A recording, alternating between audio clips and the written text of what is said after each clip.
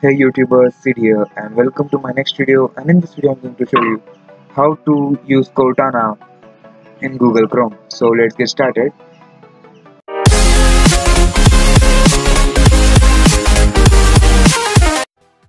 So if you search down anything in Cortana, it will directly open in web browser of Edge, which I do not recommend actually. So what am I gonna do is go into Chrome, visit github.com and search with my web browser and click on download zip. I have already downloaded the zip and extracted it too, so just go into it and double click on make.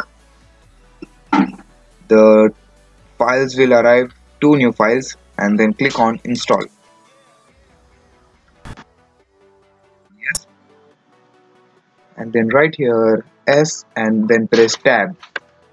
It will directly complete the sentence, and as we don't want the file in .cs, backspace and write .exe and hit enter.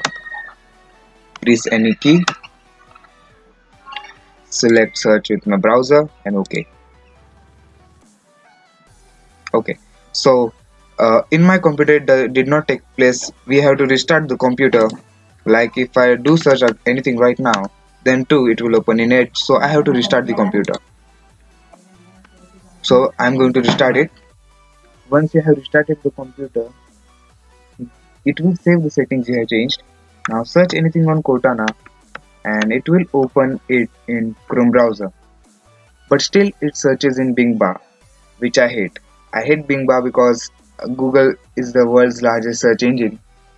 So for that, go into the new tab, search for apps, go into the web store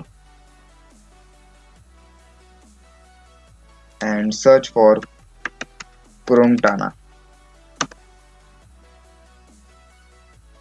and add this to Chrome.